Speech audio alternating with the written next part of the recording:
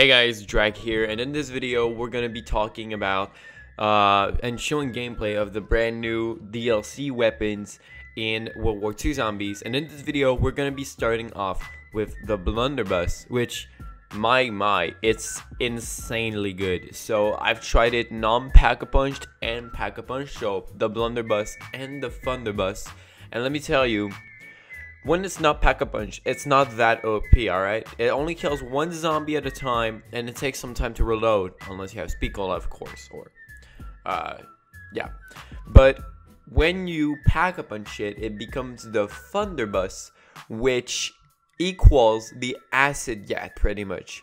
I'm pretty sure it's the Acidgat 2.0. So when you shoot it on a horde of zombies, alright?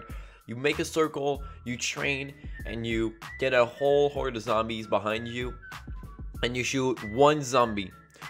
The bullet is gonna kill the zombie, but there's gonna be some sticky grenades that are gonna stick on the zombies behind, which are gonna blow up after a short while. Yes, they can damage you, but don't worry, I tried throwing them on me, and they don't damage that much. They remove at least, I think, like 1 out of 3 of your health bar, but it's not that damaging. It's not gonna kill you if that's what you were wondering, but it's insane.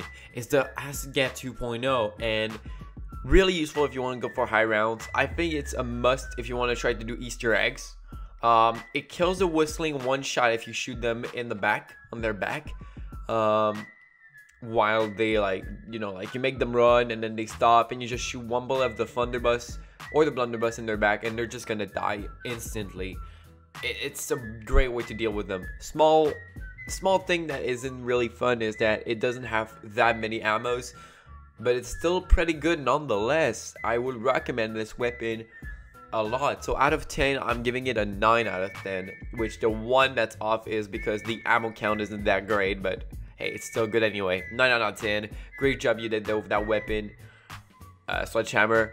And yes, just comment down below which weapon that came with the new Attack of the Undead update you want me to do on my next video about the DLC weapons and zombies. And on that, we'll see you on the next one. Goodbye and peace out.